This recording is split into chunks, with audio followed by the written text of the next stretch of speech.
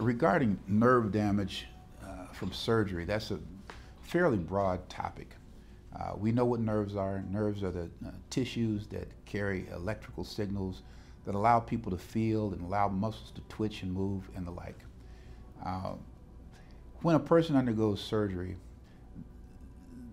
and you're thinking about how it is that you can avoid nerve injury, it's almost like talking about, it's like two different languages, okay? The first language deals with damage, that damage of nerves as a result of the actual procedure that you're doing. What do I mean by that? I'm going to give you some examples. Let's say that a person has a hip replacement where you go in and you take out the old bone and saw off the top of the femur, and you're basically putting in titanium and steel in this socket. In that process, to get in the prosthesis, you necessarily have to elongate or pull the leg, and sometimes that causes damage to what's called the obturator nerve. It's a big nerve that basically runs up in your hip.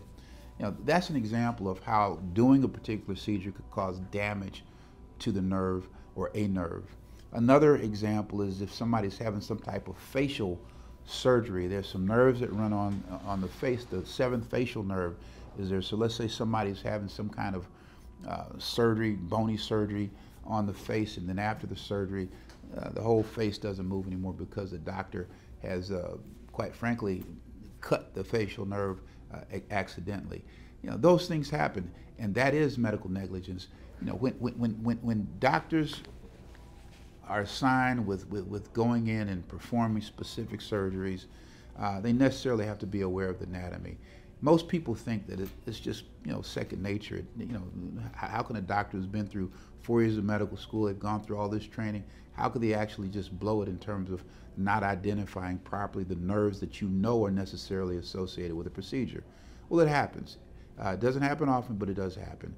Those are some of the easier cases, in my opinion, of medical malpractice, because it's rare that you have a situation where if there's damage, then that necessarily means that there was negligence.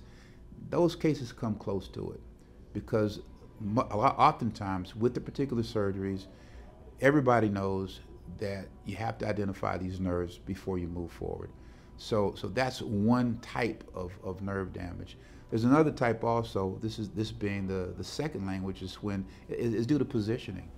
I mean, if you have a prostate surgery and you're doing it robotically and somebody's upside down for 6 hours, you have to move and reposition the patient. You've got to make sure that elbow pads are in the right spot, that there are no pressure points that are basically putting constant pressure on nerves that could cause permanent nerve injury. That's another situation. So those are the two scenarios that you typically see dealing with nerve injuries. One, again, when there's injury due to misadventure of the surgeon. They cut a nerve that everybody knows basically is associated with the procedure.